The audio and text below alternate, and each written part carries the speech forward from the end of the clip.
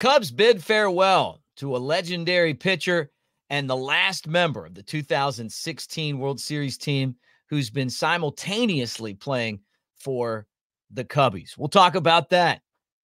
Are the Cubs at the GM meetings looking for value on the margins? And does that mean that they're not going to spend this offseason? We'll get into that. And would the Cubs really be willing to trade, in my opinion, their best prospect in Owen Caissie? There's reports from the GM meetings that he is on the trading block. We'll talk about that and more right here on the Cubs Baseball channel. Like and subscribe. Give us a thumbs up. Let's get this party started. Go Cubs.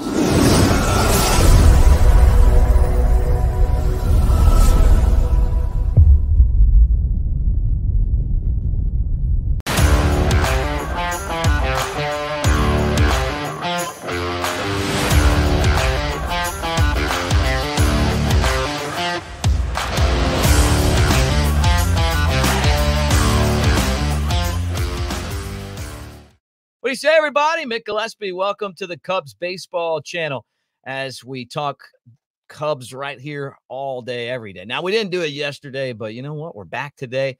And I was wondering, you started to hear reports yesterday that there was the possibility that Kyle Hendricks would be going back home and pitching for one of the teams out in the South LA area or the South California area in LA, maybe the Padres. Weren't sure, but the Angels are where he landed.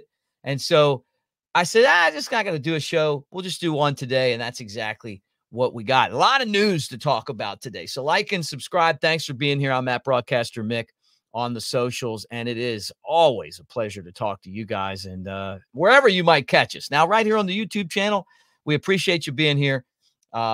Instagram, TikTok, X, we try to do all the things, but let's talk a little bit of Cubs baseball. Kyle Hendricks signs with the Angels. I'll tell you, man, this guy has been the consummate pro since breaking into the big leagues at 2000 or in 2014. And he's 97 and 81 in his 11 years with the Cubs and a career earned run average of 368, but the numbers don't tell the entire story with him. He is a fantastic person. He's been a great leader. He has been a champion. He's pitched in the biggest games that the Cubs have played in the last 100 and plus years, including the World Series Game 7. Before that, it was his start and his dominance that beat the Dodgers to get the Cubs to their first World Series since 1945. And he's going back to the LA area where he's from. So he got a 1-year deal with the Angels.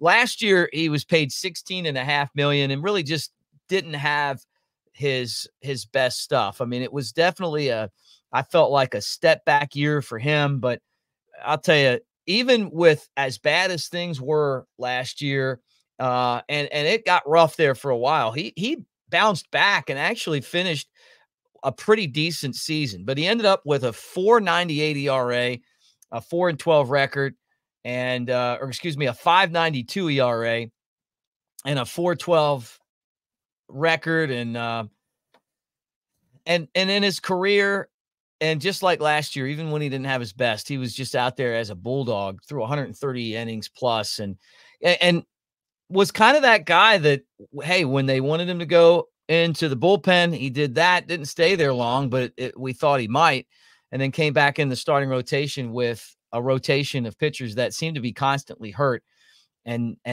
answered the bell. Now, like I said, it was by far his worst year with the Cubs, but we wish him the best of luck as he moves forward. And he's a great guy. One of my all-time favorite people to be around in the Cubs organization. You talk about showing up early, leaving late, doing the right thing, understanding the game at an elite level, teaching the game to his teammates, setting the example. He's just the consummate pro and someone that will, I think, eventually be a Cubs Hall of Famer. I just feel like he's one of the best all-time pitchers that the Cubs have had. And I know maybe statistically you could argue this and that, but there hasn't been a Cub that won bigger games than him, period. I mean, it's like we got one World Series in 100 and change, right? So him pitching game 6 against the Dodgers in game 7 and coming up big in both of them is definitely the stuff of legends. But good luck to him as he moves on. It's going to be weird to see him in an Angels uniform, but that became official yesterday. All right, this is something that I kind of touched on a couple of days ago. Jed Hoyer, talking to Bleacher Nation, said, always we're looking to be creative. If we can find value on the margins to be able to do that. He went on to say that I think there's room for it this year. Everyone comes here with a lot of great ideas talking about the GM meetings, and then they usually get squashed within the first cocktail party, which is pretty funny. And then you go back to the drawing board. But we'll talk to everyone here. We'll be super active in discussions and see where it leads us. The creative thing to me is what I'm curious about, right? You're talking about how the Cubs weren't optimizing individual matchups. They've said that they're going to try to go with analytics over career scouts, which I don't think is a great idea, but I think you need both. And that includes a report in The Athletic that said that they were going to not have scouts at big league and double and triple A games. And there's a lot more to this to me than just, hey, we're not going to have scouts there. It seems like the Cubs are having some financial issues. I mean, that's to me what it feels like. Hey, we'd rather just save the money and put it into analytics. Analytics can give you some help, but it's a tool. The scouts give you perspective. I'm a big believer in scouting, but I'm not every scout. The best scouts. You go and get the best scouts, the guys that can watch and pick up stuff and learn about what a player's tendencies are on and off the field. Those type of scouts, maybe they're just hard to find, but in my career, I've met some really amazing people whose perspective could help a team and a franchise and an organization. And I hate to hear where it's stuff like that when you're talking about a huge business and you're saying, well, we're cutting back. And this feels kind of the same way to me. And I've been one of these guys that feels like you can win without spending a lot of money. But the problem that I have is that some of these contracts that the Cubs have gone and given away really do handicap your ability to go out there and pay for the best of the best. Given Dansby Swanson $177 million, that is supposed to be a contract that puts him as your best player, and he's just not. I mean, he's like a guy that hits at the bottom of the lineup. And he's really not that good at hitting. And he wasn't that last year. And maybe he can bounce back and become above average, but he was below average last year, and you're paying him to be a superstar. Ian Happ got a big salary, and I know he's won some Gold Gloves, but that's a position that financially you didn't have to pay that money for. You got a bunch of guys in the minor leagues that could do something similar and do it for a lot less and would be under control from when you sign them, as a rookie, before they were a rookie, as a minor leaguer. So it feels like to me that business-wise, things could be done a lot better. And then now, you're going, well, we got to try to figure out how to win under the margins. And the problem that I have with this is that right now, with the city of Chicago having the White Sox on the other side of town, and no one's going to their games, they're terrible. They're talking about selling the team and moving out of the city. If I'm the Cubs, and I've said this on here before, I'm putting all the chips in the center of the table. I'm going to help pack their bags and push them out of town by going out and getting star players to go with this lineup and this roster of players that are average and above average. Like, I'm in win now mode. Like when Sam Zell, was the guy who was in charge of the Cubs, right? And they wanted to sell the Cubs and they wanted to get the value up, and they went out and signed players, and the team got really good. That's what I'm looking at right now, not taking a step back. 83 and 79 is what this team is. And they've been that for the last 2 years. And with the way that the roster's constructed now, how's it going to improve for next year? So I'm just curious, to me, it's like, what's the move that you're going to be able to do that's under the margins? And is it because you spent $177 million on Dansby Swanson? I mean, wouldn't you rather just go and put the big money out and get the superstar player? And maybe that's not an option, but to me, that should be an option because you're the Cubs. And that's what it costs to go get a Juan Soto, a Freddie Freeman, a Mookie Betts. But it takes those guys, Bryce Harper, to win championships on a consistent basis, or at least have a chance to win. You got to have elite talent.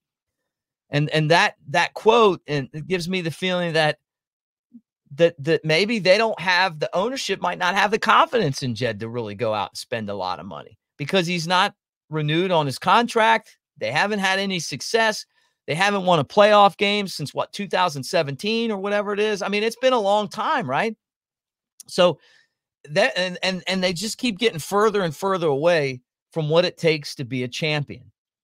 And that, to me, talking about finding value on the margins, doesn't sound like they're really confident in taking that next step and becoming a champion again. Now, this really was a little concerning to me right here, and I'm going to throw it up.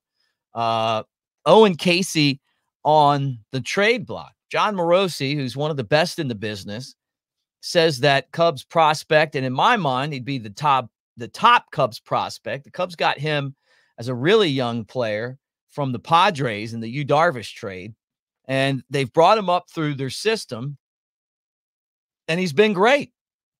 He's got this ability to barrel the ball. He's an excellent defender.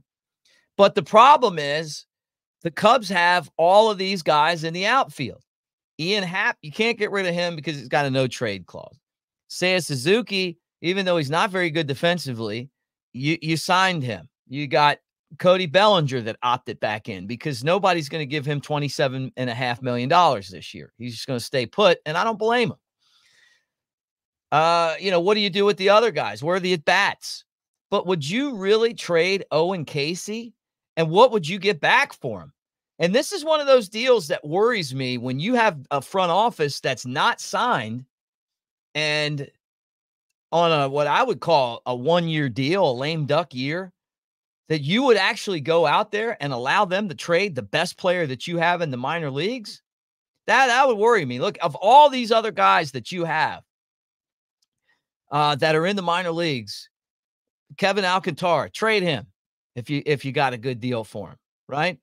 Alexander Canario, trade him if you get a good deal for him. These are good, decent outfielders, but Owen Caissie's the guy that's got the biggest upside. And he also comes off as a player that you punch in the outfield in the lineup for 10 years and you've got something really good. The way that he's always come to work, his consistency. Look, no young player is perfect.